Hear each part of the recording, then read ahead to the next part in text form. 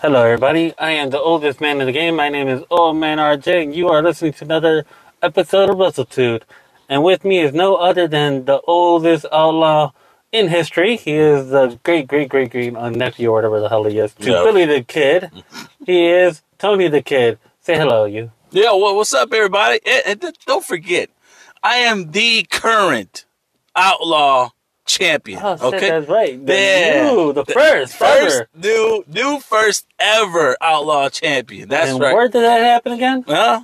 That Reject fucking Mania. Rejectmania 4. It's good. It's good. You can cuss on the show, man. It was fucking awesome. It's Wrestletude. Wrestletude has F words. The Rock says fuck up now, you know? For real. That boy with him with his character recently. Yeah, dude. I love The Rock's new character. He, especially at WrestleMania, that shit was crazy to watch him. Like, he's dressed like Elvis some way, somehow, you know? Yeah. He has that, like, Elvis look. Facts. And it gives that, like, he has that, like, the clothing fits that final boss of one of those, like, crazy-ass video games that you play. Correct the mundo. Yes. And that's the good thing about it. But it went really well. I think of all Rejectmania, I think that a lot of people were very kind of question mark as to what was he really going to bring to the table. Was he just going to be another Hollywood or, you know, just a general Hollywood superstar now coming to WWE and kind of stepping in the middle of what was happening already with Cody Rhodes' story and all this kinds of stuff, and that should he have taken that spot? And man, The Rock just, I don't know what got over him, but he turned back time and literally did justice to this character. It was really friggin' awesome to watch while he's been there. Watch him perform again. Facts. It felt like you were watching a young Brock back in the old days doing those wrestling matches, but of course, him being an actor now, he knows how to making more dramatization into the match. Correct. Like when he got speared, he's just like, oh, we saw that little like. Everybody turned that into a meme. That is like a big meme going on right now, and that was friggin' awesome. And what shocked me of all things too was just, I think what we talked about it during Rejectmania was what type of fighting or wrestling style he was going to do.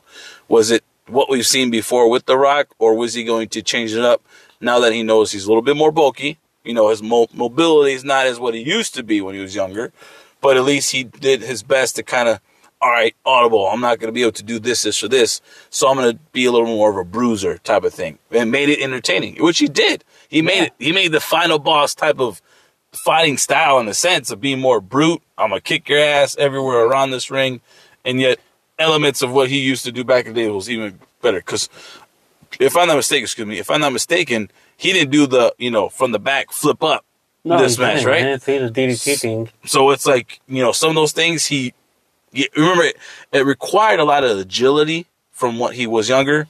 And now I think that's where he got hurt and with this match with John Cena. So it's like, I can't do this no longer. So I'm going to change up my fighting style just a little bit. That's the one thing I want to point out. Mm-hmm. You look at, it's funny, it's not even in my script, but we're talking about The Rock. We just got into it. Because it stole the show a little bit, kind of. It was really one big piece. I'm starting to realize he did it over so much. Yeah. Like back in the day when you hit the stunner on him, you'll be doing like 15 different backflips and then on the floor. Yep. Here, he took the spear like regular. He acted like it hurt him a lot more. Exactly. I think it was more, now he did more dramatization to everything that happened. Like, correct. He wasn't selling in the old ways that he did, but he still knew how to sell correctly. Exactly. And I think that was a big spot in the match itself. People were wondering, like, oh my God, were we, I think during the show, during Rejectmania, we were sitting there thinking to ourselves, like, oh, is he going to turn on Roman at that time?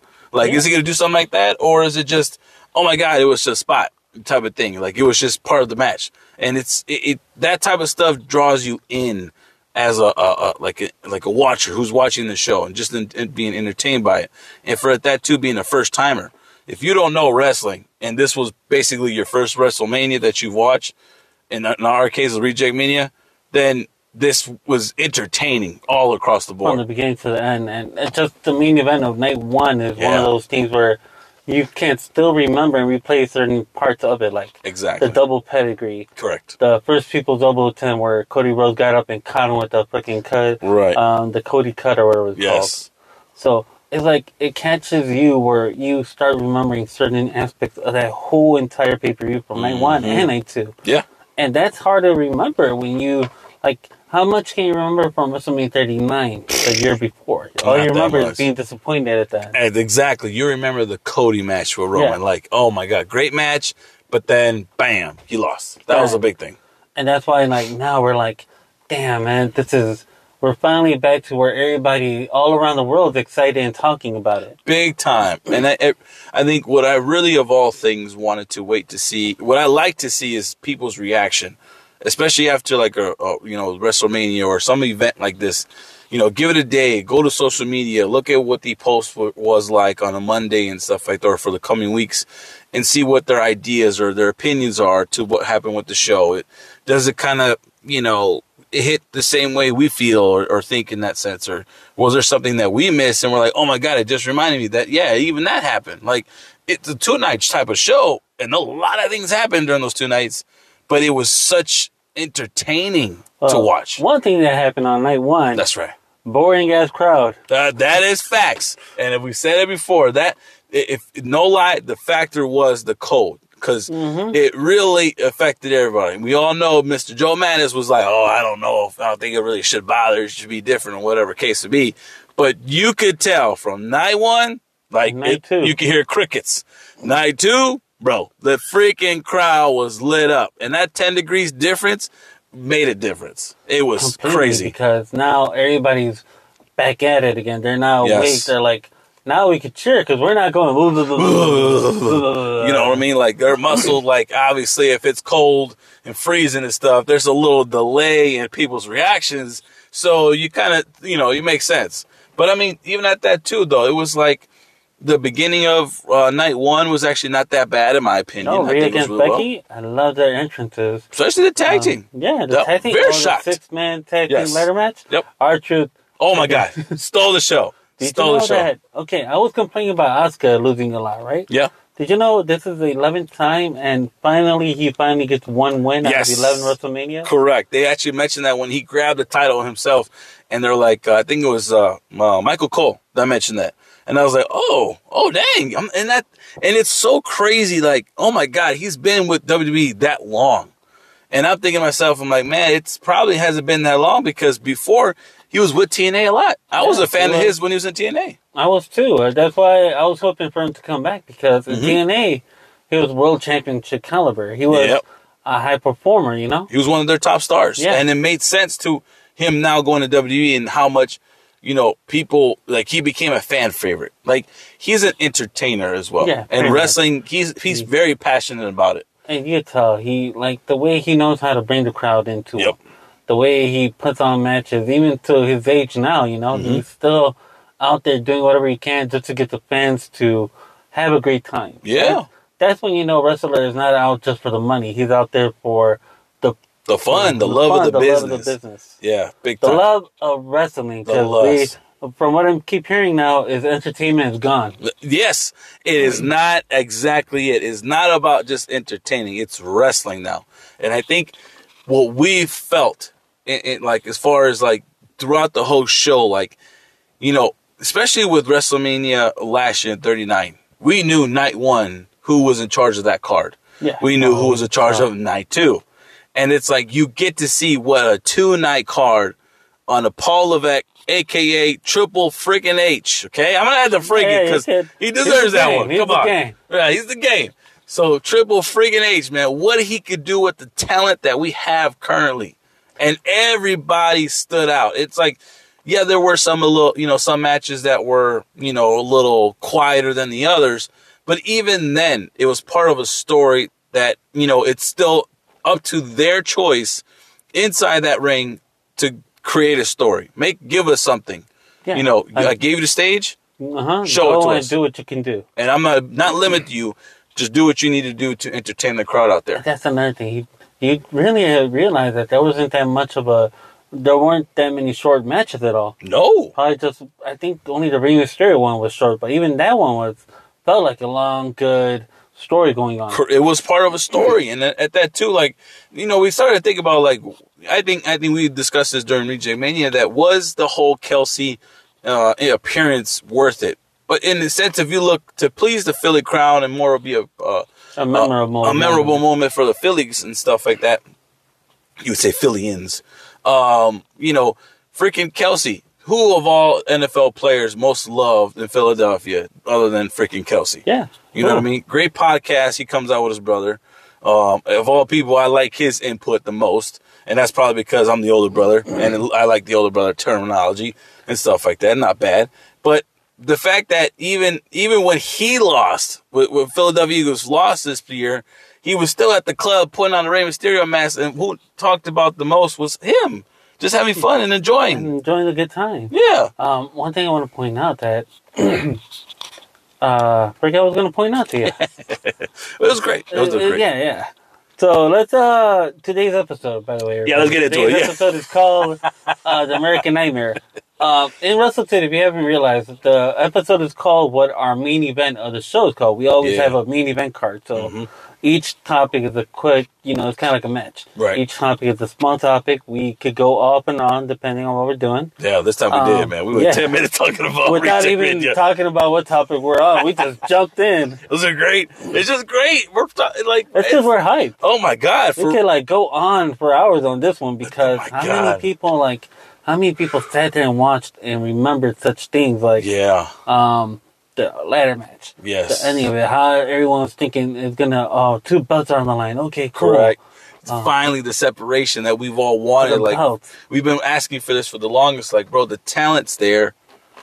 Separate the title belts for each show. Because now we have a champion on Raw. Now we have a champion on SmackDown. Correct. We have what's it called? The women's title match between Becky Lynch and Rhea Ripley. That was one of those where you couldn't tell who's going to win. A lot of people were already thinking it's Becky's time to win the belt again. And you would not be too mad about it either. Like, I may not agree that she did, my opinion. This is just my particular opinion.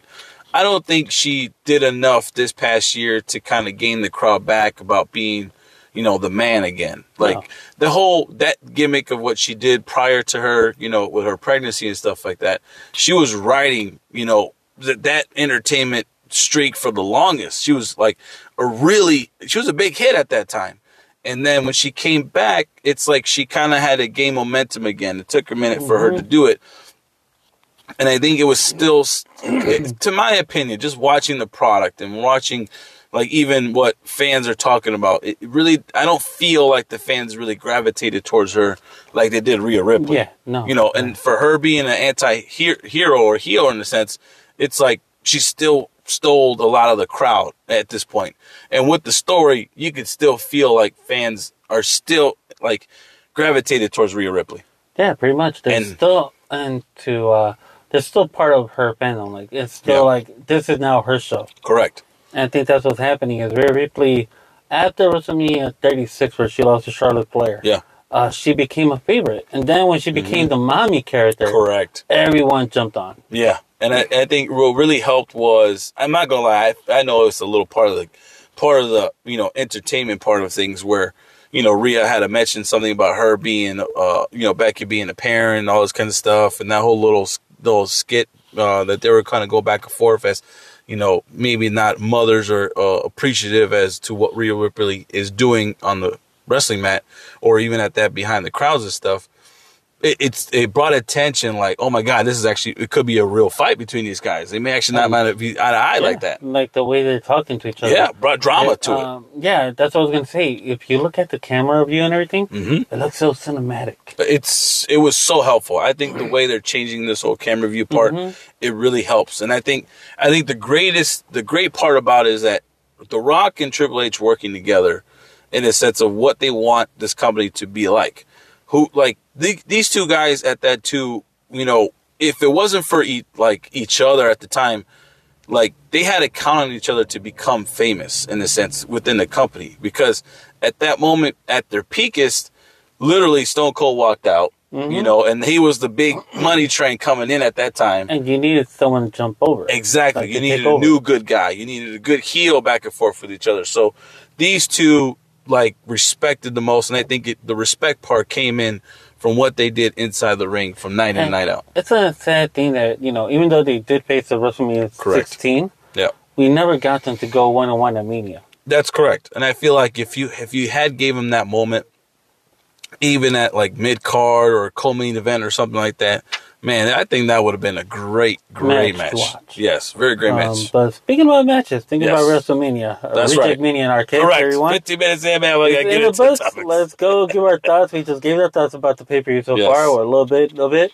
But now let's do a little thing that I like to do that, came from the 2 and 6 show. Yeah. From Tom and whoever his partner's name is. Yeah, the unknown guy. Yeah, the unknown guy. Like, I can't remember his name. I found out thinking he commented. I don't even know who it was. I still ask, like, who's this guy? I thought it was our cousin at the moment. I thought it was my nephew Alex. I'm like, oh, hey, I think his name is Alex too or something. I believe so. Yeah, see about that. Tom keeps secretive by his partner's name. For real, man. He changes it like the Joker changes his nickname all the time. That's so his true. stories. I got my partner. That's right. So, okay, let's do best and worst. Yeah. We're going to do the best first, and then we'll jump down to worst, and then we're going to have more best afterwards. Cool. So, first off, your best entrance. You could pick more than one. You could talk about, like, what entrances you feel between both nights that stood out to you. The most. Gotcha. Best entrance we're starting off with, you said? Mm-hmm. Really the best entrance, man, to be honest. I think it go back and forth, but, bro, I really like The Rock's entrance, what he did in night one was literally the best one, to be honest. That is the best one. The whole electrifying on each end, the freaking Brahma Bull logo on fire. Oh my damn, God. The cinematic walkout type of thing. Ring. Oh my God. I think that right there was, my opinion, by far the best one. In my mind, they messed up because they should have had Roman go out first before him. Yeah. Because The Rock had a bigger entrance there. Yeah. So they should have saved The Rock for after Roman. I agree. I think, but I do also too.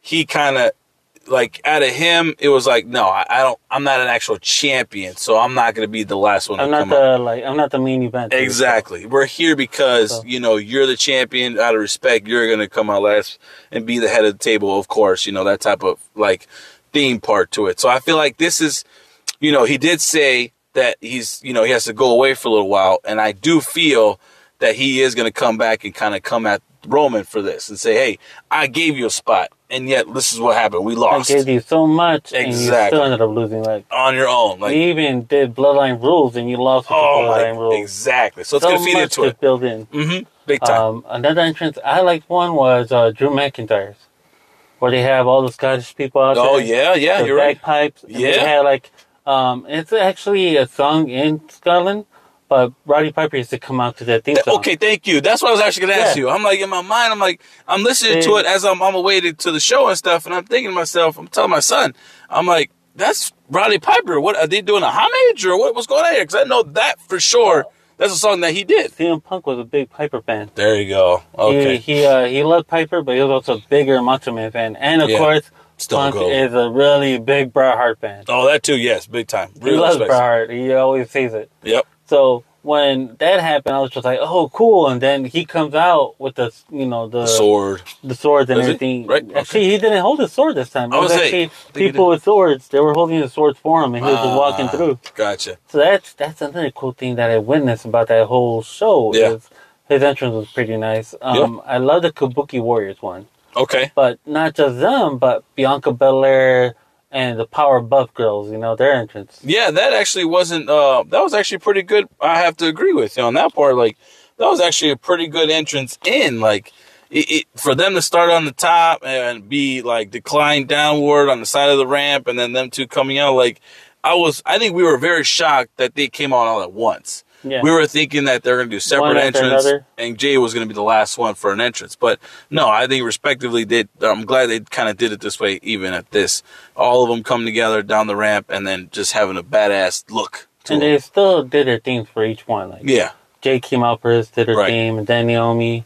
And then the fact that she played homage to the newest member of the Hall of Fame, Jade, the costume where she did that line draw. Yeah, to Bunakano. Yeah, exactly. I thought that right there was actually, man. See, there you go. People give her flack, especially Jade. They give her flack being the new girl inside the industry or being the hype in a sense, she's just all hype and she's just there for a paycheck. No, she respects the company. She respects what, those, her peers that came before her, especially the recent Hall of Famer, newly added recent Hall of Famer. And it's that's actually what's up. That's nice to see. Yeah, the stability as she did with it. Yes. Her entrance, her, like, even the match itself, the way she presented it to everybody. Oh, big time. You had to love what she brought to the table. Yep. I love the getup that they had on. Big time. But I think Jade, she wasn't as green as people thought she would be. No, she's really not. She's actually, her spots are good. She's not as aggressive. She's not as, like, or even damaging. Oh, no, not at all. Like, it looks good. Like, she's not too rough with her moves. It's not like her being this big old brute coming from another company and just hurting people. Like, she's actually doing it correctly. Yeah. And it's like, it's really nice to see. So now, is that the only good entrance you like, The Rock? Really, to be honest, yes. I mean, I did like Cody Rhodes, for night 2, him coming up, like he did when he first made a comeback from there with his wife, and then taking off the skull, like his, American Nightmare type of mask. That's actually really dope. And at that, too, the attire that he had coming down, different from night 1, was even better. More like, golden. I love the golden eagles on the side. I like that. I was like, damn, that's a tire. Which is why I'm really hoping that they bring back some type of style and revamp the WWE belt in that manner. I'm hoping, like, something that fits that, like, he creates his own belt at least. Yeah. And him being, like, more of American Nightmare-ish, like, correct. Thing, probably like a reddish blue background. Correct. That would be nice. It would be nice. And I feel like that's what they're going... I feel like they are looking into it. Yeah. I feel like they want to redesign the belt just a little bit with the new era coming in. Obviously, this is... it takes a lot of work into it. So I feel like they just kind of want to see, how us fans really take in him being champion. And how maybe his first run does kind of go. In a sense, give him a first couple months with the events, a pay-per-view, or night in, night out on the card and stuff, just to see what, where we are. And at that point, I think that's where Triple H is probably going to end up saying, all right, I think he's time for a nice little belt. Bring in a new belt down. Exactly. We did well. We made the right choice so far. It's not just a one-night moment. It's actually looking pretty good. Yeah. So, be nice. Worst entrance? Oh, man. Worst? Dang. I would have to... Sheesh. Hold up. Worst entrance. I really would have to give it to... And, it's kind of bad, but Karrion Kross, man. Mm-hmm. And the team. It's just regular team coming in. Yeah, I feel like it was plain, really, to be honest, at this point. And it really didn't... They had nothing going for them. They just came out and we're here. Yeah.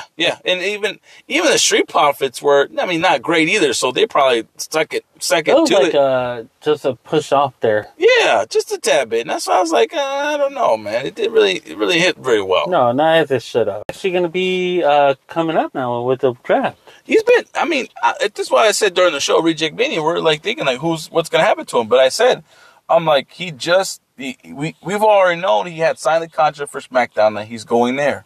Joe's like, he's still there with the titles and stuff. And I'm like, hey, man, they're more likely going to lose it more likely soon. And they did. Yep. Then they're going to go from there. So I don't know. Will they carry their tag team moving forward? Probably not at this point, just because of how that kind of played out at that night. So I feel like he's going to come out and be a singles at this point. And just start off. Probably a build up to him having a partner in some story where Corbin could be part of it. Big time. And which tells me is that more than likely, besides the Intercontinental title, what they have, they're going to bring in another title. Another mid-card type of match. Hopefully he's not 24/7 again.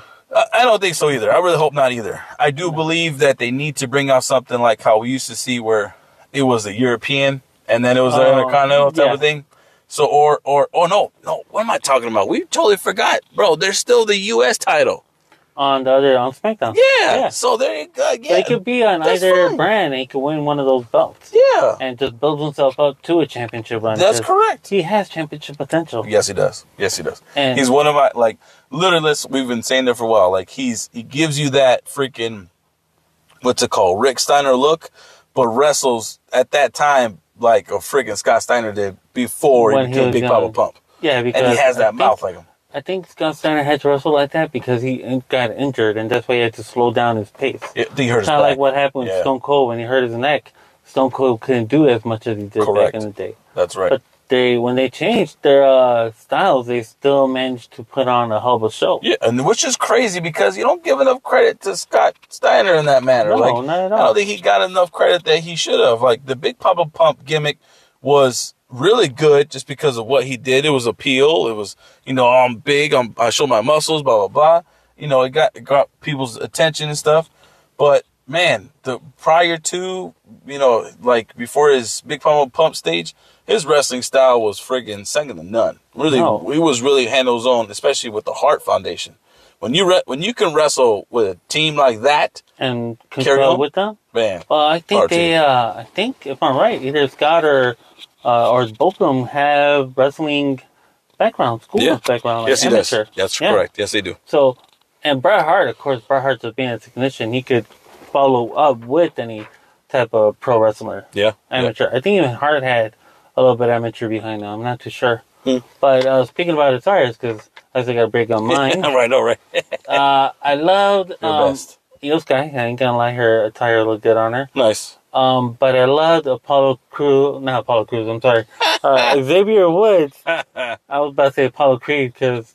Yeah, Kofi Kingston and Apollo and Xavier Woods. Yeah, because it came out as Creed and Rocky. Yeah, that's when I saw that, I was like, that's freaking cool. Yeah, I like that one. I liked Cody Rhodes on night 2. Yeah. The Rock, I liked his attire for night 1 and night 2 when he showed up. Okay. Who else?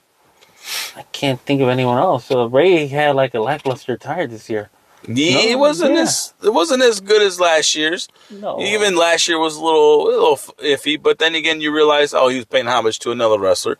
So it's like, okay, that's not bad. This type of year was, there was really no pizzazz like he normally does. There's no touch to it. Like none. I can't even tell if he was trying to do a character, like the comic book character or not. Right. But you never know. Probably they'll show, like, if you look it up online, we'll find out what he was just like. Exactly. When you give people enough time to be looking at stuff, they will. Trust me. Yeah, big time. Another attire I liked was the 3 girls from Powerpuff Girls. Yeah. Jay looked amazing as a Storm attire. Oh, my God. Naomi, I can't tell who Naomi was. I know she had to be an X-Men, though, because all 3 of them were X-Men, I believe. And I forgot who Bianca represented. I even said it on the show, she's his character from the X-Men. Yeah. They were all like X-Men characters. I just forgot who they were, or Marvel characters. Mm-hmm. So it was pretty cool to see that. Those were my 3 favorite attires. Nice. Now the worst attire, Seth Rollins. Oh, yes. Night 1 and Golly, we were like freaking going ham on him. It was cool to see him back as, it was cool to see him back in Shield form, but regular like that stuff, whatever the heck he was wearing. The Seth freaking Rollins in Night 1. I mean, not gonna lie, Night 2 he did actually really well. I was okay with his thing. Yeah, I was okay with that little thing. That one. It actually made more sense compared to what he would be wearing, what he did in Night 1. Night 1, where he had that weird brownish looking. Man, God, that gold and blue, and that didn't make no damn sense. Like, that was off. I see what you're talking about there. I think he wore that because he knew he was going to take a beating. Yeah, I can see that. I'm going to put this because this is my beat-up attire, and I'm going to wear this because I'm going to lose, but... Right. Flashy, shiny. Flashy, shiny. Yeah. That was actually his second main event, but the first one where he actually competes the whole way through. Yeah. Because the first time he was actually just part of the Roman and Brock match. Yeah, that's true. I think my worst attire, no lie, I'm sorry, oh man, but The Rock's attire, the Elvis gimmick thing, that was stupid. This is my opinion. It didn't make no sense. It looked weird. It made no sense. It was had he gave you giving him the hockey talk type of costume, then I would have been like, oh, okay, that makes sense. But that part there, I'm sorry, no. He should have came out with the vest that he was wearing as Hollywood, The Rock. And I get you like that $1 billion look. Yeah, give us something like that, and come out a little flashy like that. But it is what it is. This wasn't not my preference. I was about to say nobody everyone has their opinion. Everybody has their taste. Mine, I was cool with it because I'm an Elvis fan like he is. But I feel like just like you, I think he could have done a little bit different with the vest. Yeah, and I think also too my other worst was don't give credit too much, but Bailey's. I didn't like that gimmick. Sure. It didn't make no sense. Yeah, it didn't I don't know. Normally her gimmick, her attires are never that impressive, except for some of them when she wears. Yeah. Some of them look good for her. Some of them fit her her presence. Yeah. But I think this year, for her to have a match where she's going to win the belt, they should have given her more of like a better attire, a better entrance too. I want to say that they could have had, and maybe should have, brought it back old school and let her go back. One. Oh yeah, like give her that, give her the the fan friendly John Cena, Hulk Hogan gimmick woman wrestler in a sense. Like rewind the clock a little bit and give us homage to that and let the fans like it. Like it may not be what she's gonna do for the rest of her life going forward. Yeah. But at least currently right now, this will be something that she could do currently for part of the gimmick and just for the WrestleMania itself and say, I'm bringing this back for one night and one night only. I think that's why weren't that big of a fan of it because we were waiting for her to go back to that old look. Oh, yeah, yeah. So I think that might be the reason why we're like, it wasn't that big of a look for us. Don't get me wrong. Like, what she had wasn't that bad either, but it wasn't the greatest. I feel like it just needed some more attention. I feel like this was just kind of put together recently and last minute in the sense of like, even at that, it just feels she knew herself that she just wasn't ready to what she wanted to put out there. And maybe it didn't all come together. That's just me. Probably because it was just last minute type of thing. Probably. Yeah, could be. Because she had a haircut and changed her hairstyle and everything too. Yep. I think that's all I can think of Yeah. for attires. Yeah. All right, now let's go with match of the night, night 1 and night 2. Which one's your favorite match of both nights? Oh man, match of the night. It really has to be on both nights. It has to be the main event for both nights. Both nights. Okay. Both nights. Night Not 1 a and main night event 2. though. Huh? Not a main event. Not a main event. Like in the main event, of course I agree. Yeah. Both nights main event did outshine. Like but crazy. like if you were to choose undercard match, what would be undercard match for 1 and 2? I definitely would have to go for the tag team. That I think really, especially for night 1, that was really a good one for the undercard. For night 2, I really would have to say the oh man, it's kind of hard for night 2. Night 2 had the AJ versus Knight. Then you had the Logan Paul versus Orton versus KO. Then you had Bailey against Io Sky. Bailey versus Io, Jade, and those guys. And I guess I would say night 2 would have to be Rollins and McIntyre. Yeah, that was a big because match. The match itself was decent and the cash-in. Yeah, and the cash-in part just icing on the cake. So yeah, for definitely. me, yeah, I agree. I think, dude, speaking of that, before you go there, but man, I didn't realize how high freaking Drew McIntyre flew up in the air as Priest gave him that choke slam. Really? Like if you really see what he did, he freaking got hops. And I'm thinking to myself, I'm like, Drew's a little taller than Damian. And for him to literally lift him up that high and do like a choke slam type of thing in his move, that was actually very impressive. Sometimes I think it's not just height, but when somebody has a pretty good wingspan. Yeah. I think Damian Priest has a pretty long arms. Okay. For it. Yeah. But yeah, I forgot that Drew actually jumped that high. I don't think I was paying attention when that happened. All I knew is I saw the cash in, and then I went to go get beer, I think. Yeah. So I might have missed how it happened when he won. I was just like, oh, okay. Yeah. Cool, he's cashing in. Yeah, no, I think I was just arriving at that time. Yeah. When he cashed in, and then all of a sudden he wins it, and I'm thinking to myself, I'm like, and we watched the replay, and I was like, well, damn. I'm like, I didn't realize he went up hang time like that. I was like, that's pretty crazy. So that was very impressive. So yeah, definitely for night 2. This is the second time Puerto Rican becomes world champion. That's very true. I thought it was always, so I always thought that Pedro Morales, the first one, was Mexican, but no, he's Puerto Rican. That means that Eddie Guerrero was the first actual Mexican to win the belt. Yeah, Mexican American. And I didn't realize this too, but actually, Damian Priest said in the press conference that he literally wrestled. This was his first. He first got into the business and had his first actual wrestling matches just 20 minutes away from the stadium that they were wrestling at. Damn. So he's like, that's just the crazy thing. Like, in a sense, this is where I started my career, and I get to actually win my first title, my world title, the place here, where I started all off. And you never know if something, like if Triple H thought of that. Like, exactly. We never knew and understood. I think we kind of saw what was coming when night 1 happened and he lost their titles. We're like, oh, yeah, he's going to cash it in. And it's like, it makes sense because Judgment Day is actually, picked up the steam. They started off a little lackluster, especially with Edge, So you kind of, after he left, you kind of wonder what was going to happen, that they were just there, part of the card. And then all of a sudden you give them the title belts, the little ones and stuff, and they made it very impressive. And R-Truth coming in actually built up the story for them a lot more. Building up the fun, the entertainment part of things. I got the money for you. Exactly. And then him coming out Monday Night Raw and then showing up the tag title like, we did it. Like, bro, all of that is good TV watching. That is really good TV watching. So it's really nice. It's really cool.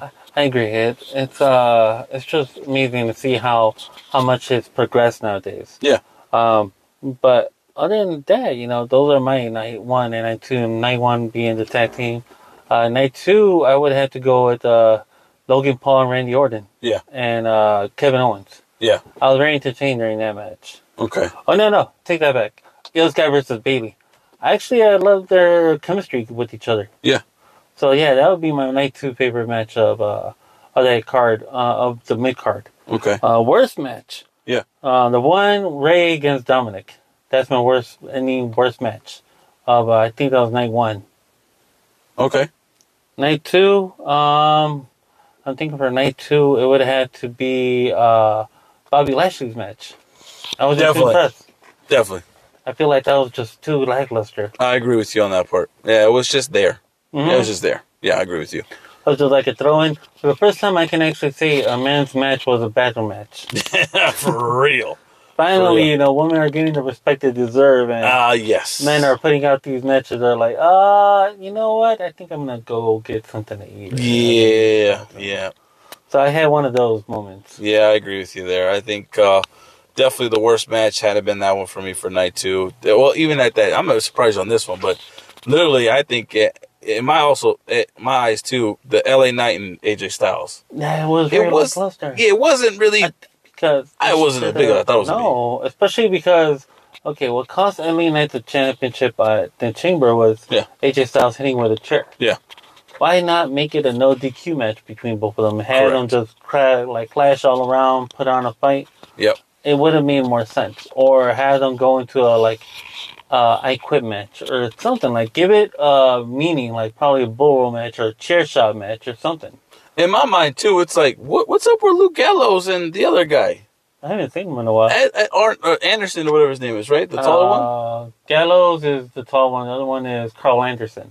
So it's like, where are those guys? I know they're part of it. You haven't seen them so much. So at this point, really, to kind of spice it up a little bit and give LA Knight a bigger, pop for a victory would be have them go in and just kind of, interfere here and there, hold the chair as he was trying to do it, type of thing like that. Don't have it physically beat him up, but at least do something in that manner to give AJ the edge, and everyone's like, oh, so close, or whatever case it be. And then, LA Knight comes out and wins it. Yeah, exactly. So it's it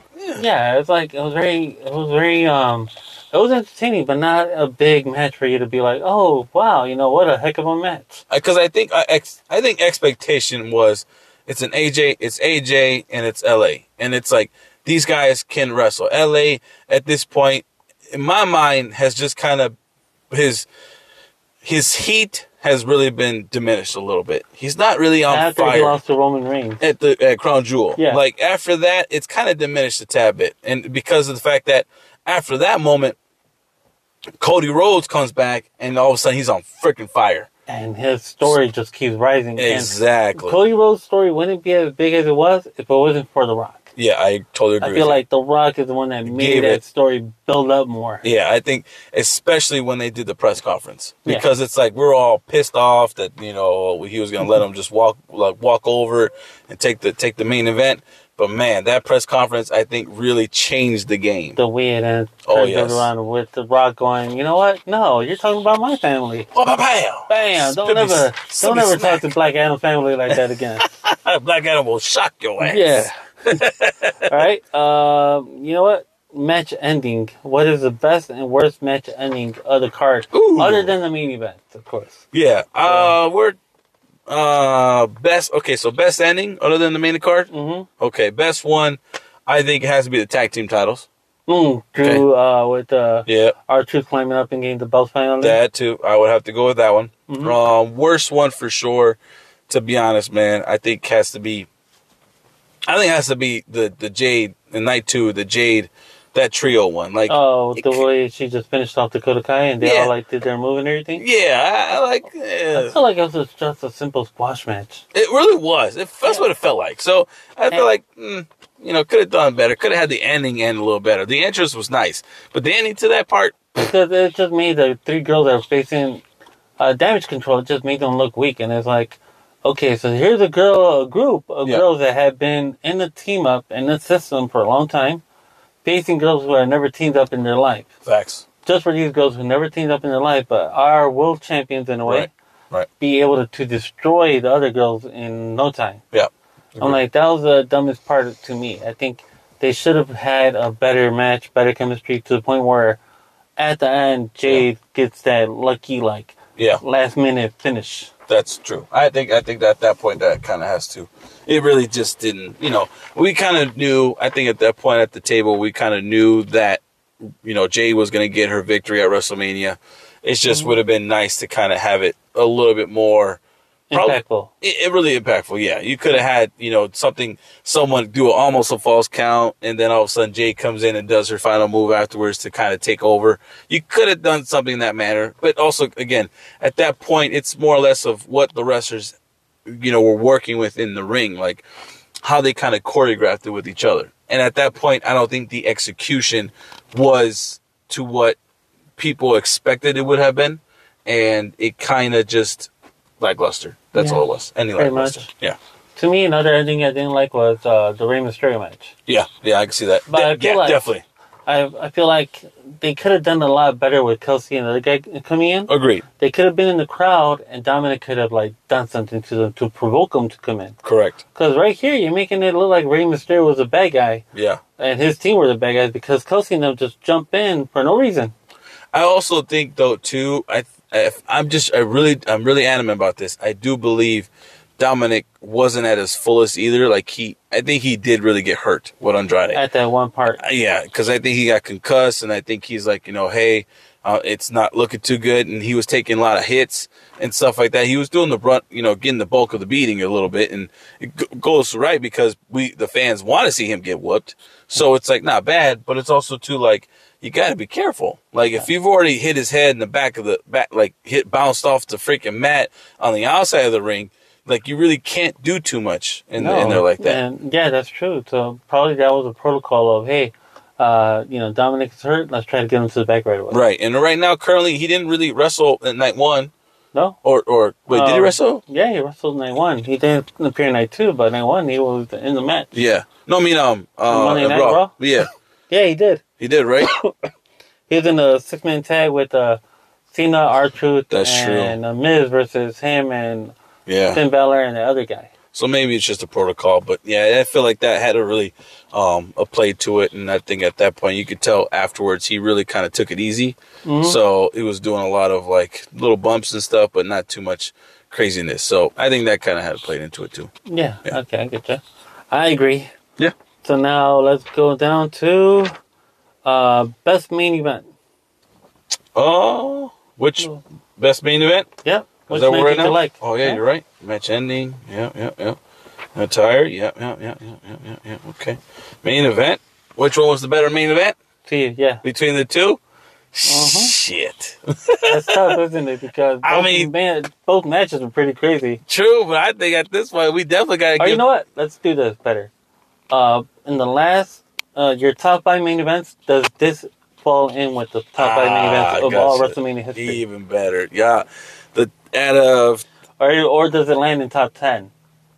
Definitely fucking top 10. Yeah. Within the top 5. Both of them, though. Do both of them land in top 10 or just one of them? I really have to say one of them. I think Night 2's main event really catapulted up to the top 5 at this point. As far as top 10 and stuff like that, too, I think Night 1 definitely kind of falls in around. Or even top 15 or top 20? Yeah, you can argue, depending on how you stack it up, you can argue for a top 10, but definitely outside looking in, definitely within top 15, in my opinion. So it's more or less of just it was really entertaining, and it's really hard.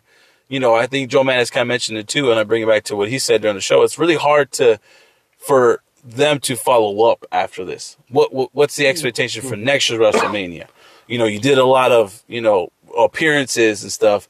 How much more can you top that for another night? The thing that made it really impactful for night one, not night one, night two, is the fact that, okay, everyone had, what's it called, like a backup. Yeah. Jimmy Uso had Jay. That's right. Solo Sikoa had John Cena. That's correct. And The Rock had The Undertaker. That's correct. And when people think, like, why The Undertaker? I was thinking about it. Yeah. And really I crazy. thought the reason why Taker made sense, one, was WrestleMania 40. Yeah. Taker has been the biggest name in WrestleMania history. That's facts. Digging holes and taking souls, you know, for a long time. That's right. So then I thought, okay, why The Rock and Taker?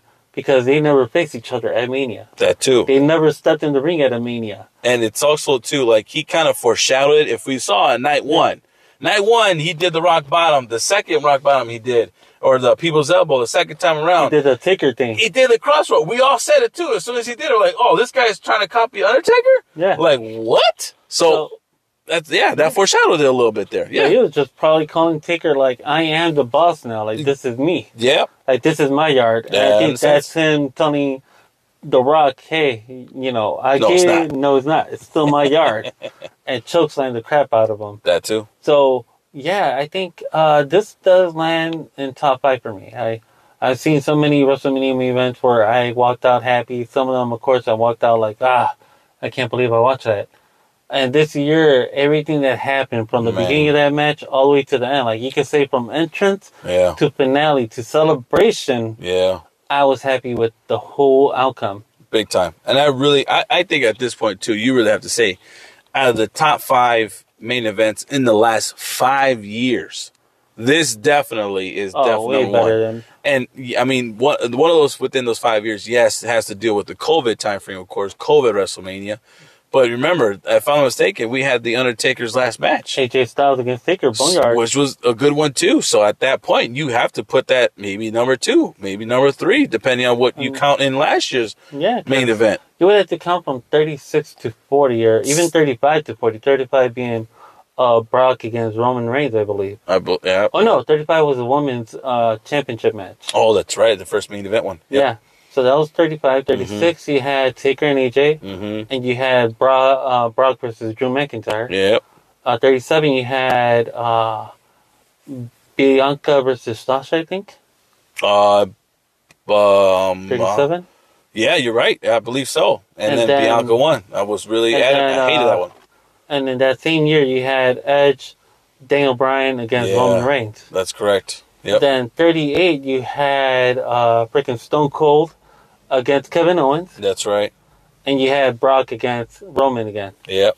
And then 39, you had the Cody one. And you had the tag team, Kevin Owens and Sami Zayn versus the Usos. Even that was good. So, yeah, you had some really good ones in the last 5 years for sure. Last 5 years, there were some good WrestleMania, main eventers, and really did a really good job with it. But you would have to say this was the number 1 in the last 5 years. Yeah, I would have to go. This one would definitely be number 1. It like just the way it drove your emotions, kind of like how 39 did. Definitely. With night 1's 39 of Kevin Owens and Sami Zayn, where everybody was behind Sami Zayn and Kevin Owens. But sadly, the outcome of night 2 ruined what night 1 was. Agreed. But it's funny because night 1 of this pay-per-view, everybody was like, okay, we knew you were going to lose. We're cool with it. Yeah. You had a hell of a match. That's true. But we wanted to see what happens at Bloodline Rules. And even at that, too, we got, like, the craziest thing between both nights, we were really, going into it, it was really questionable as to what they really wanted to do. Yeah. Like, the big picture of things, we were really kind of questioning, like, okay, they can go with The Rock winning, what's it called? And at that, too, Roman taking back the title run, in a sense, and run it back, because it's like, it's such a great title run. It was really great. It's been great. And with Rock coming back in, how much heat, but also, too, how much entertainment he brought to this run was so good that it's like, do you really want it to end? Yeah. And it's really hard. Like, can it? Like, he could still do it and come back here and there. But it's like, damn. So going into it, you did have some of your expectations, but no lie, it could have gone the other way, and yet we still would have been fine with it. That, to be honest, we still would have been fine with it. Yes, everyone really wanted to see Cody win his story, but even if he did lose, it's like there would have to be a reason why. Yeah, I big think, time. Like in my mind, I was like, if Cody was to lose that night, it had to be because of Seth Rollins. Yeah. Yep. I was thinking, like, out of everybody in the world, everybody was thinking, okay, The Rock's a bad guy, so of course The Rock's not going to cost Cody the match. Right.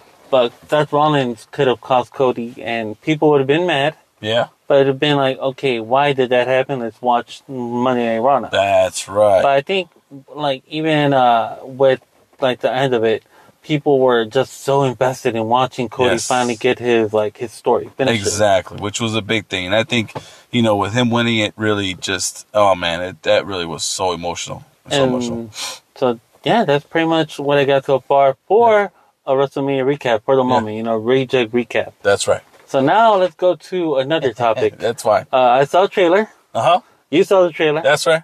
We got to talk about it because we are DC fans. Wrestletude is about not just wrestling. It's a fans aspect of everything, of wrestling fans aspect of life. Yeah. Oh, well, before we get to that topic real quick, actually. I'm sorry. Yeah. I'll pull you back just a tad bit. Go ahead. I like that. Talk what you got to talk. But really was awesome when hit the cap to night 2 was Samantha, the announcer. I was about to bring that up, but we'll say that later? Yeah. Sounds good to me. That's a good topic. I know we're about to talk about that. Yeah, but that was great. I was trying to hold on to that because I know we're going to use that on the main event. Okay, sounds good to me. So, ladies and gentlemen. Go ahead. Us being fans, we saw the trailer. That's right. Recently came out. Yeah, today. Right? And yesterday. Oh, was this today? Yeah. Oh, damn. I'm late then. I thought I saw it today. I can't pronounce the word. I don't know the freaking movie. That just like Joker 2, man. Part 2, Joker 2, which is called something for Madness or Madness 2 or something like that. In their French, it's in French or something like that, right? So, ladies and gentlemen, forgive me if I can't I can't say French and I can't even think of the name of it. Pepe Le Pew. Yeah. But, man, that trailer, it started making me think because, one, Lady Gaga is now your new Harley Quinn live action. That's correct. This makes her the second Harley Quinn in live action movies. Yes. So, in your opinion, from what you saw, what do you think of that trailer? What do you think of Lady Gaga? Well, I mean, as Lady Gaga in general, as the actress, I kind of, I wasn't mad at the choice of her being cast as a Harley Quinn for this type of verse, this type of, movie verse in a sense for this character of Joker. It fits in with what they can do with her. And the only thing what I was just questioning, and I know we talked about that before, was the style of the movie, how they were saying it's going to be more of a musical. Like, in my mind, I'm like, I don't know You're if thinking about dance moves and all that. You get, like, I've seen The Greatest Showman, with all that with Hugh Jackman, and it's like, that was a great, like, wasn't my preference, and I really was, I think at that time my sister wanted to see it. We went to go see it in the theaters, and I was very surprised at it, so not bad. But the fact that they're making a Joker like that kind of, you off. A little bit. It did throw me off. But I'm like, and then you mentioned something before was like, what if they do it's in their dream? Like, what if they're hallucinating this type of stuff? And I'm like, holy shit. I didn't never think about that. No. And by doing that, it makes sense. And to this trailer, to be honest, it looks like it. It does. Right? There's so many different scenes that you notice of them dancing and fighting and all these kinds of moves. It looks like they're fucking dreaming about this. Like, and I don't think it's Arthur's dream this time. Right. I think it could be hers. Yeah. Oh my God. The whole time. I was thinking, I'm like, this is Harley Quinn's dream. Like, because one, okay, she's supposed to be a doctor, but she's not a doctor in this movie. She's actually a patient. Inmate. Yeah. Yes. So what if this whole time, because she also dreams, or what if she is a doctor, right? What if she is a doctor who's having that type of like breakdown? Thoughts. Yeah, breakdown. She gets a break. She has a breakdown, and then she becomes impatient. And she's walked through this guy, like everything that he's been through. She's walking through his apartment and everything. That's why she remembers that whole gun thing. Like she did the mimicking of the gun shooting herself. Oh my God! In front of Arthur, and I'm like, I don't think Arthur went back there. Like, I feel like both of these people, he's in Arkham and she's a doctor talking to him. Yeah. And now she's mimicking everything. Yeah. So I feel like this whole time now you're in her mind. Yes. And not his. Like, this time he's part of the movie. Right. But it's more of her telling her side of the story following Which him. is why it's a musical type of thing at times. Because Harley probably has, in some aspects, Harley Quinn has sung a lot in the cartoons. She sang, That's correct. And Joker, of course, in Arkham Knight has sung. Yep. And Joaquin Phoenix in movies have sung, and we, of course, know Lady Gaga sings. That's agreed. And from what I heard, it's not a musical as in dance numbers here and there. No. Right. It's actually, there's parts where they're going to, for like a freeze frame and sing. Yeah. So it's like, oh, okay, cool. So we're going to hear like several songs, but it's going to add into the movie. And I'm not going to lie, it, like, for a while, I always do, when moviegoers and directors, how they have their own interpretation to a movie, when you hear it at first, you're very skeptical, right? You're very questionable as what's going to happen. So you're like, all right, let me at least see the first trailer or the teaser trailer in a sense. And when they drop it there, then it's like, now I see where your idea is trying to head into. Now I see where the direction that you're trying to go in. And then at that point, for me particularly, and that's how I evaluate movies, is does it make sense, especially particularly to the Especially teaser? when you watch it, man. Exactly. Like, they didn't live up to the trailer. One thing I like about it, though, the trailer doesn't show you much. Finally, we argued about that a lot of times where like, oh, DC movie, hey, look, it's Doomsday. And we're like, cool, yeah. Tell us that Superman's gonna fucking die in your fucking movie. Exactly. And the first teaser trailer, like, you just gave it away. You just gave it away. Let's go pay whoever wants to go watch Superman die. Exactly. When you could have held back on that shit. Exactly. Just showed us Bruce Wayne. That shows what Batman's gonna look like. Right. That's another thing. Like, you went all balls and said, here's what Batman's gonna look like. This is Batman for you, you know? You could even kept Wonder Woman as a fucking surprise. You didn't need to show her in the trailers. No. And make it a Trinity movie. Like, all you had to do was just show us Batman versus Superman as to what we all thought. Yes, we would have got pictures of Wonder Woman on the scene and all that kind of stuff, because then we could be thinking, oh, maybe it's just he's watching videos. Or just saw her walking around, you know, but not as Wonder Woman, but as Diana. But it's they could have said it in the trailer. Oh, here's Princess Diana from Mascara. That's right. Then it would have been like, oh, cool. Just a little newsletter or a skit in the news scene or whatever case it be. So it's not really important. But when you show everything already, all at once, man. That's why you made that much money. You didn't make billions like you should have, because you already gave us the whole film. Hey, fucking right. It's like, who was in charge of the freaking, like, what do they call those people that are table of idiots? That too, table of freaking idiots. But those are the executive producers. Yeah, no. I'm talking marketing. Marketing. There you go. Those people that were in charge of the marketing plan at that time, you dropped the fucking ball. It's not marketing's fault. Apparently, the table of idiots. They call them the executive idiots. Oh god! They wanted people to know that this is what's happening in the movie. They pushed themselves in there. Idiots. That's why, like, every time they've done these movies, it's like, okay, now here's them against Darkseid, but we didn't see what's going to happen with Darkseid. Yeah. Lucky us, we got glimpses of what's going to happen. Mm-hmm.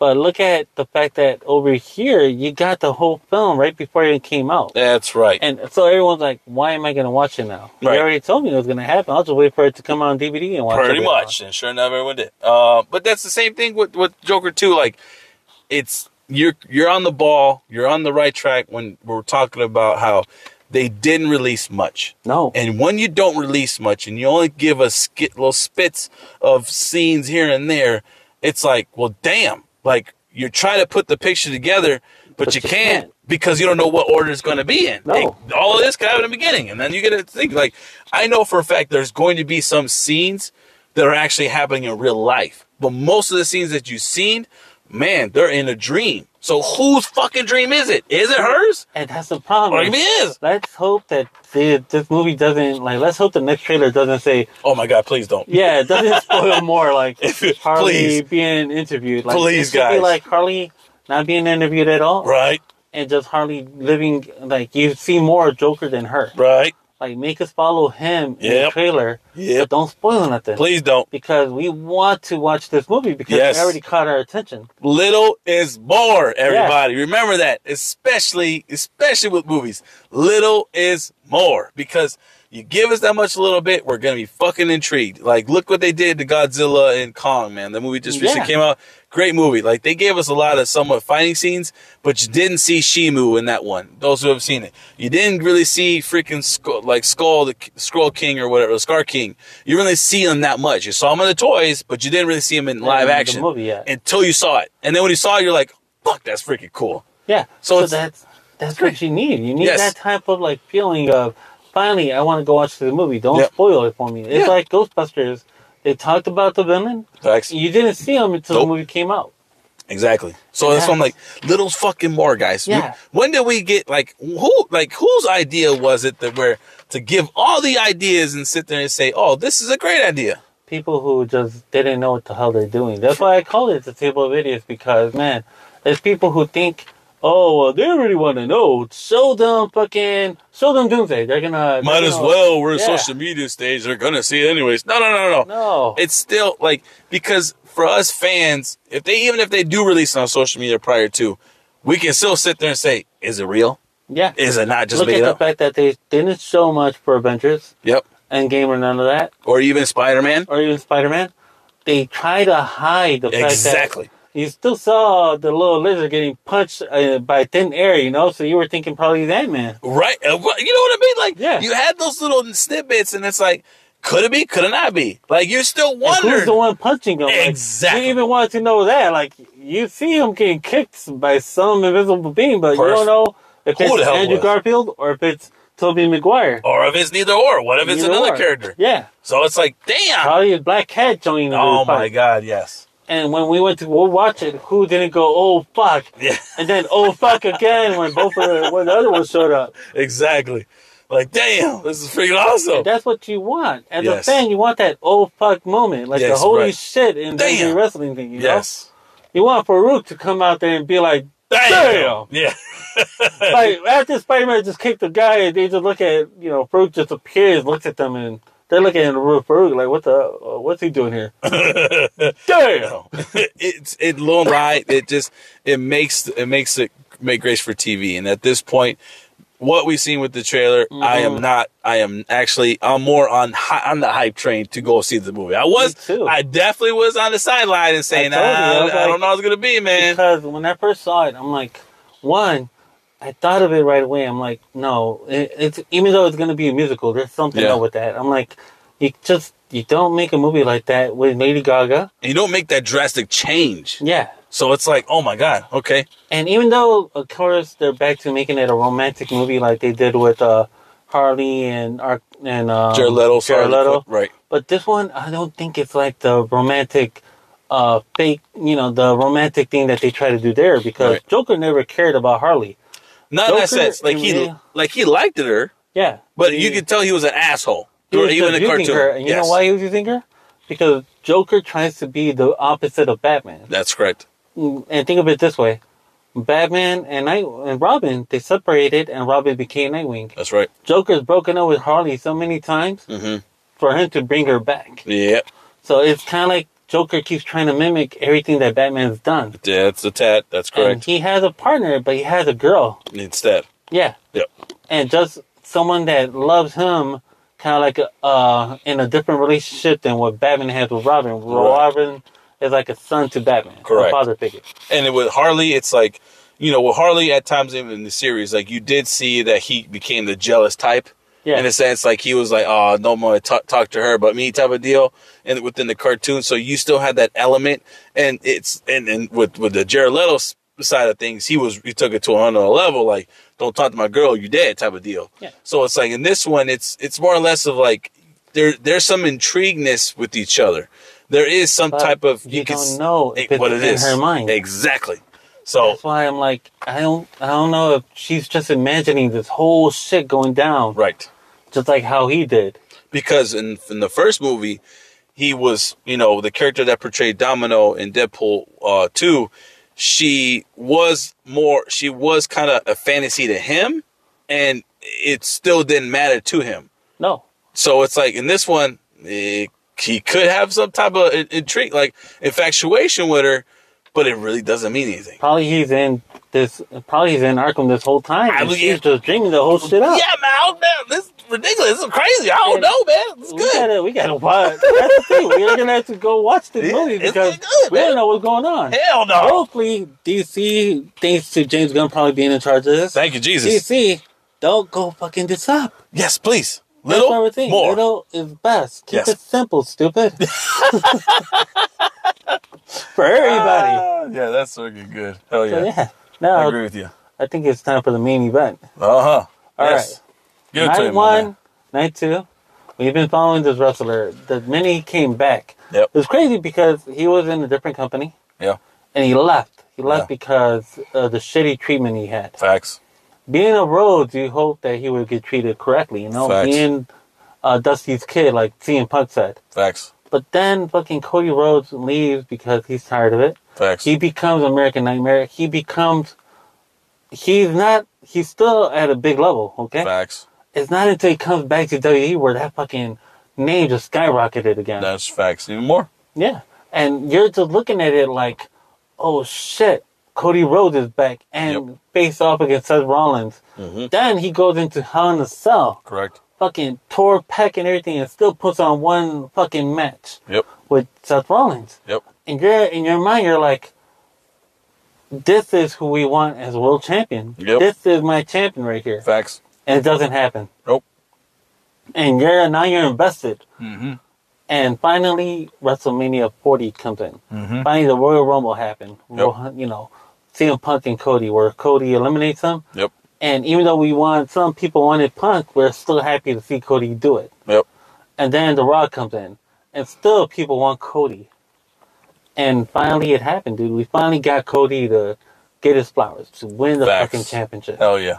What a WrestleMania moment. That's correct. So, bringing it to you, how is it that how does it feel seeing Cody win? Tell me about your emotions, your reaction to the fucking match. Man, it was great to even see. It's crazy because it's like you really don't realize how much you're invested into the product a lot of times. You kind of like, as a fan of I am with wrestling, it's, there's hit and misses to storylines where I'm intrigued by it, I'm entertained by it, I'm invested into the journey that goes in with the wrestler that goes with it, and especially with Cody Rhodes' story, it's like you knew he got the shit stick when you gave him Stardust, and you knew by doing all that, like even though he hated the character, he did really well with trying to make it entertaining, and at some point he became a fan favorite too with that character. Yes. But it's like, is that who you really want to be for the rest of your career?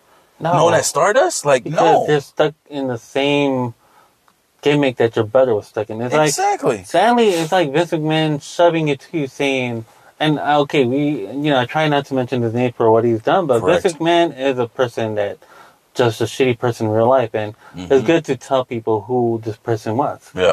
Vince McMahon, for some reason, hated Dusty Rhodes.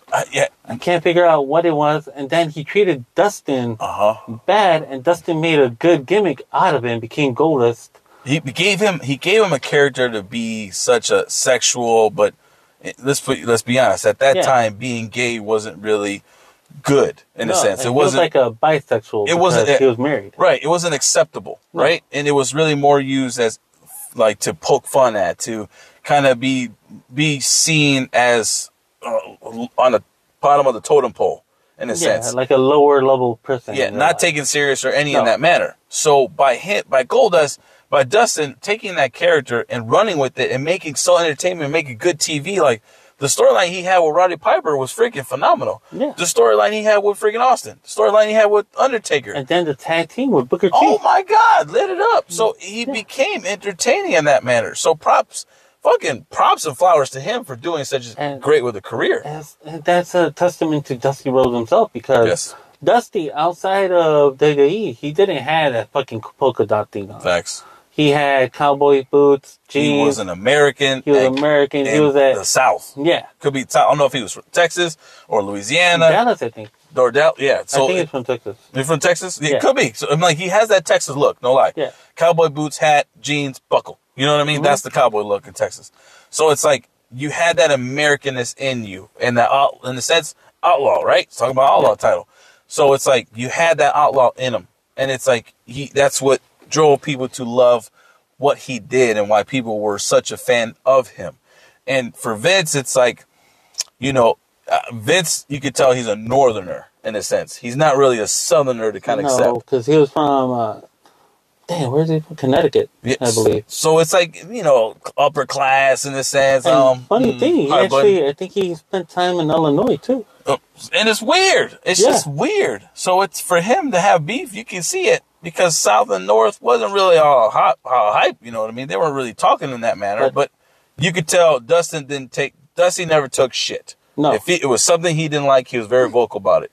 And knowing Vince, we've come to find out that he was the type of person where don't talk too much shit to me or I'm going to put you down. Or I'm going to find ways to make you look stupid. And sure enough, we've kind of seen that over the years. And the weird part is, I feel like Vince has always had a thing against heavy-set people. Yeah. Kevin Owens, he kept Kevin Owens down for a long time. Correct. Bray Wyatt, he was a little heavy-set, not that bad or anything, but he was heavy-set. He never gave Bray Wyatt a chance, even when Bray Wyatt was outselling everybody. Oh my God, yes. So now you saw that way back with Dusty Rhodes. Yes. It's like, here's Dusty, charisma like a motherfucker. He could talk, he could throw promos. Till this day, not that many people could do what he does. Outshine that Hard Times promo that he had. Oh my God, yes. So now you're looking at that, and this guy puts him in a polka dot onesie and says, "Go out there and just shake your butt and have a good time." Yeah, I don't know. You're not gonna be nothing. What? What was he trying to be? Was he trying to be like a freaking rap or something like that? Like, more like a 70s, 80s like disco. Oh God. So yeah, no, not at all. And that's why it's like, okay, that's what Vince McMahon envisioned, and it's like, no, Sally. A brilliant mind has a shitty mind at the same time. Exactly. He had great thoughts, but like WrestleMania, he actually, even though he came up with the idea, it was somebody else who came up with the name. Yeah, exactly. And the arena and all that. I mean, he might have thought of like everything that goes around it, but other people who inputted into it that made it WrestleMania. I mean, let's put it honest. This is how we've come to notice that this has always been his niche, where he surrounded himself with great team and the great people to come up with ideas, and from there he took little ideas here and there, and either he ran with it or he kind of tweaked it to his liking in a sense. So this is why that whole Attitude Era stage it had a lot of, you could tell and feel it had a lot of his input, but it also had a lot of Vince Russo stuff in there. Jim Ross. And Jim Ross as well too. So you had at that time you had a good team around you during that era. The era started going shitty when Vince Russo came in. They started talking about how when Vince Russo came in is when the era was like looking bad. When they fired him is when the fucking thing came up because Jim Ross started taking over. And then freaking goes over to Dusty. But back to the whole Dusty stuff. So now Dusty, he didn't get his. He had to like show off and do this whole thing. Yeah. And it never killed him. It never hurt his name. Like he already knew who Dusty Rhodes was. Yep. Way from Mid-South and all that. Facts. And then his son came from also a world champion from a different company, NWA champion, I believe. Yep. He goes around, he comes over here, they gold dust him. And now young Cody Rhodes comes into the company. Same shit. They're like, Vince had something against the Rhodes name where he just kept tossing trash at them.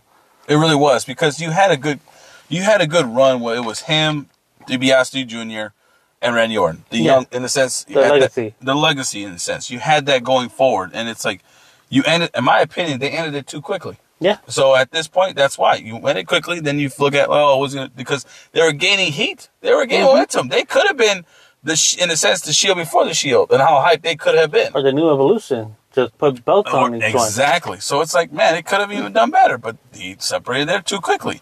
And it's like, man, you kind of get to see that stuff. And then from Cody going from that to going to Stardust, and then from there saying, you know what, I'm betting on myself. I'm leaving this company. I'm going to go out to the indie, and I'm going to try my best to make this shit work. And sure enough, he went out there. He did his work. He got himself that American Nightmare tattoo. he's paying homage to his dad in a sense, but taking it to what he prefers to be himself. Going to AEW, in a sense, in little ways, are not attacking WWE at the same time. Like, you see where I'm at? I'm this way because I said I'm changing myself. I said fuck you guys to what you guys try to make me be. I'm gonna be myself. I'm being this character that I love, and I'm gonna make business out of it. And sure enough, became a fan favorite in AEW. One of the main reasons why people tune in to watch AEW at the beginning stage. His brilliance. Exactly. Cody Rhodes is the reason why, like, you could tell when he was there, AEW's cards were fantastic to watch. Yeah. Everything was great to watch. Yep. He left, and all of a sudden that shit just started dropping down. Yes. I mean, a lot of people might disagree with me, but tell me, how many times can you tell me that AEW has outshined WWE recently? Other than Sting's final match. And that's another thing, too. Besides that part, to my opinion, nothing. I mean, like, even at that, MJF did some shoots and stuff. He did really well. And that was a character, I think, at that point where you knew AEW should be paying attention to the most. Give him the reins. Like, yes, Cody left. Who do you have next? Oh, you have MJF right there. He's bread and butter. Stop bringing in people from WWE and saying, start building them up. Right, start building them up. Create within talent is what we saw in WCW. Once you start paying to the inbred talent, it's going to make business. But if you bring outside stuff, it's not always going to work. Yeah, and the sad part is the wrestlers that you brought in from WWE were the ones we wanted you to see you build up to championship. That's right. Miro, a.k.a. Rusev, should have been world champion in AEW. Facts. What's his name? Cesaro should have been something big. And they all end up in the same position they were at the other company. Exactly. Factions, mid-card, forgotten. Yes, not done on the mic, not done properly. And it's like, golly, bro. You guys did take the money. And that's why I said it's like WCW all over again in the sense of where... Just take the money and... We're richer owners in a sense. Yeah. And at this point, just I guess, going out there and just whatever. And Cody Rhodes, because he wasn't happy with how things were about to play out.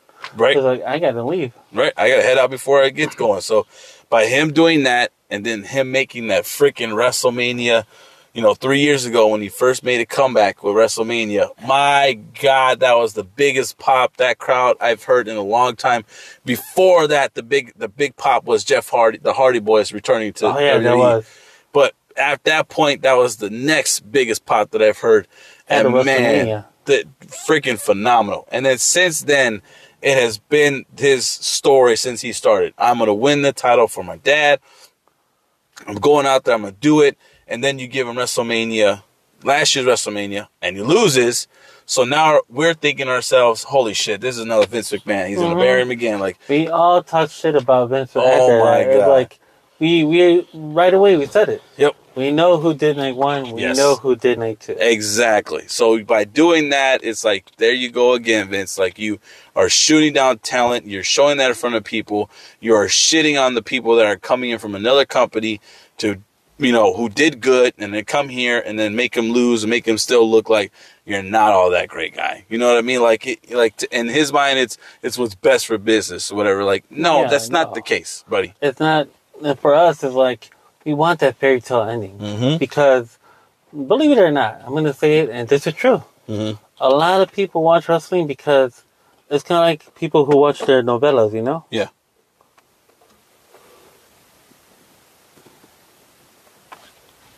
So there's people who watch their novellas. There's people who watch their shows. They want that ending to be, where the couple finally get together. Yeah. And here it's like where you want the guy who's been fighting hard to get a championship to finally get that belt. Yeah. And I understand, Vince is like, well, no, not right now. It's not going to happen now. But you said that at 37. Yep. You said it at 38. Yep.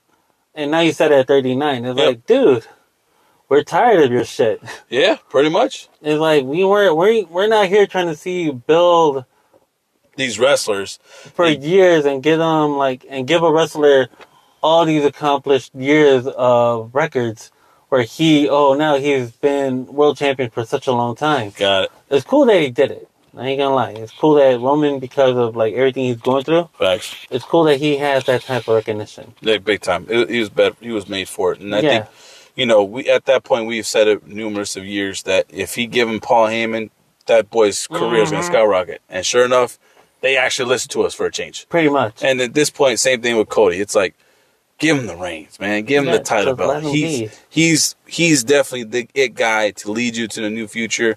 He went out there, changed his image. He knows what people want in wrestling. He puts on a hell of a show in the wrestling ring.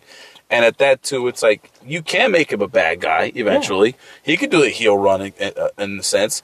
But right now, currently, he's your biggest face to go moving forward. He's like your new John Cena, your new Hogan, your new Bret Hart. He's like the face of the company now. At this point, it's good to have him there because, man, coming from Dusty, knowing that it's a family-bred type of wrestling love, that is. And you could tell how passionate he is about it. It's not like when he won the belt. You saw. Yes. There's a lot of wrestlers in history who have won the belt, not just at Mania, but outside of Mania. Yeah. And you see the passion when they won it. Like Shawn Michaels when he won his first world title. Yep. Dropped to the knees. Meets up to that. Banged on the floor. Cried, grabbed the belt, kissed it. He loved it. Yeah. Jeff Hardy when he won it. Fucking tosses the chair to the floor. Yeah. Starts crying. He's like, dude, I finally got my belt. Yeah. Eddie Guerrero wins his belt, shimmies, rolls out of the ring, and right away gets into the family and starts celebrating with everybody in the crowd. That's right. So that's like you saw with Cody now, where he wins the belt, fucking pounds on the floor. Mm-hmm. You start seeing the tears coming out of his eyes. People come out. Yep, people coming out. People who are crying because he won it. Yeah. Seth Rollins was at ringside crying. And now, I'll let you say about the ring announcer. Samantha, man. People are giving her flack, bro. Like, literally, when she had to announce the victory winner, being Cody, you hear her voice crackle. You hear her passion.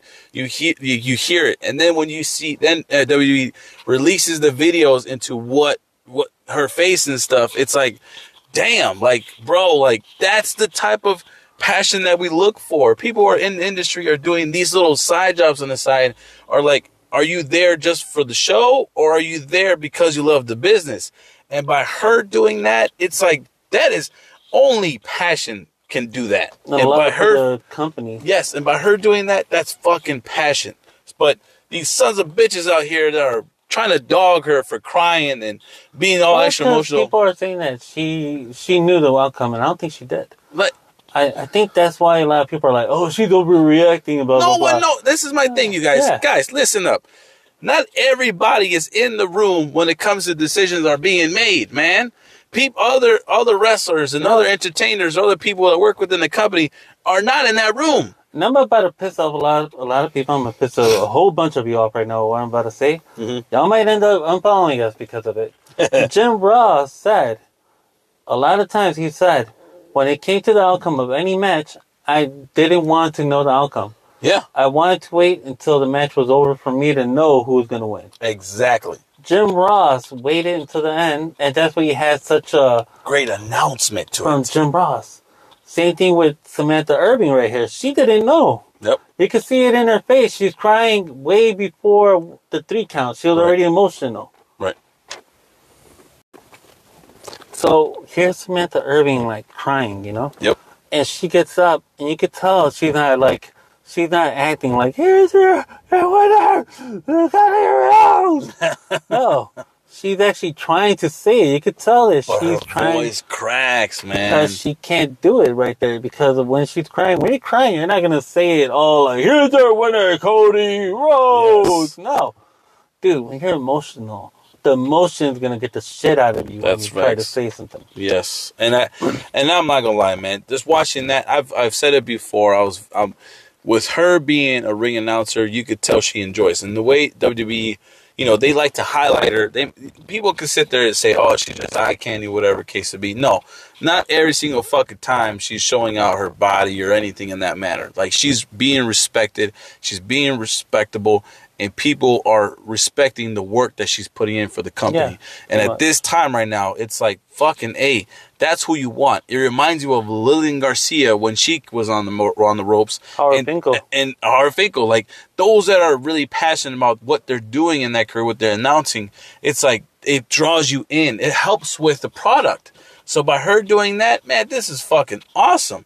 It's like her her being excited is what we feel about being and excited. not just her. If you listen to the commentary, Oh which my is God. funny because we couldn't hear it because we were Right. celebrating like crazy. We were cheering up our heads, and then we started listening to it. It's like, holy shit, they're up and about. Yeah, I had to listen to. I rewatched the whole clip again at home. I watched all the main event of Mania, the final and everything, and listening to like Michael Cole like announce the match. Mm-hmm. And I didn't realize Michael Cole said when he did a third Crossroads and pinned him, he actually said, "One, finish your story" when it ended.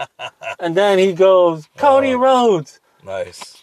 Damn it, Cody Rhodes finished the story. Yes. It's over. Like Michael Cole Yes. went off like crazy. Like I never heard Michael Cole before. Like even at the point where he's like, for the first time ever, Rhodes can say he's WWE champion. Like, correct. Even that hit me. Like, that's true because Dustin couldn't say it. Right. But finally, Cody Rhodes could say it. Like, Exactly. Rhodes is the WWE champion. It's in the books now. Yeah, exactly. And it's awesome. I mean, by them being passionate like that, it helps with the product, like I said before. But it's also, too, just tells you that, look, guys, that wrestling is a great, entertaining business.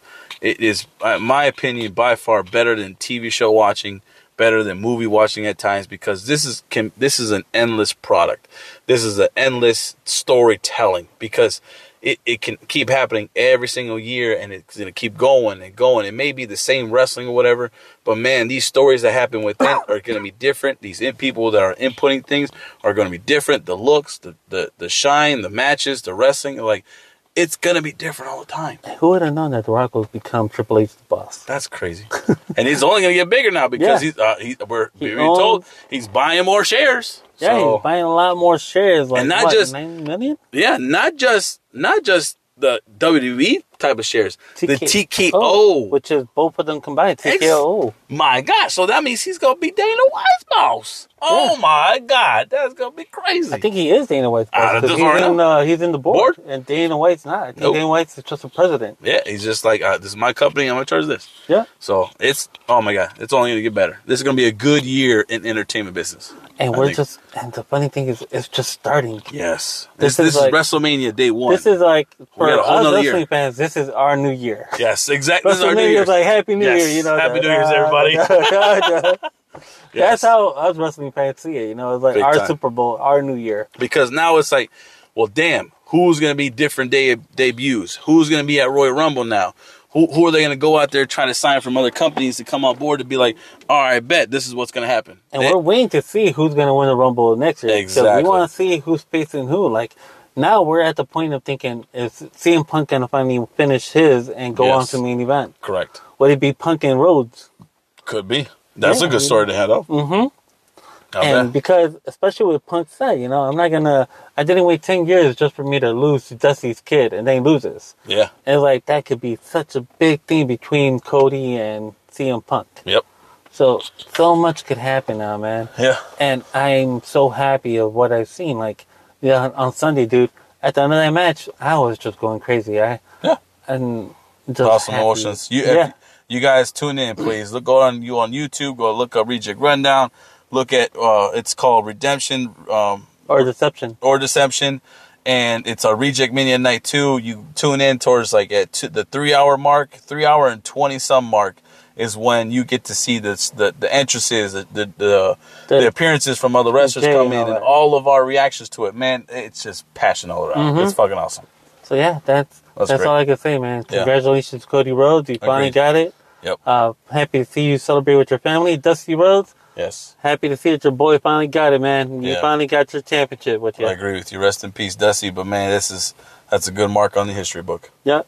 Love it. All right. So go ahead, do your thing, and then I'm gonna close it out. Well, signing off, man. It was great show, great Rejectmania.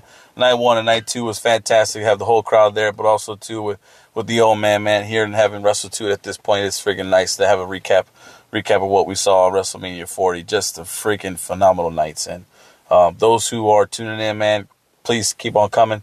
We got a lot more product coming on by, and we're only growing at this point right now. It's the passion that we go into the biz, and we just want to make this work, man. Great stuff. And with that, I just want to sign off, Rejects. Thank y'all for tuning in. Y'all have a lovely night. Enjoy everything that you do in life, and just keep pushing hard. That's right. Bye.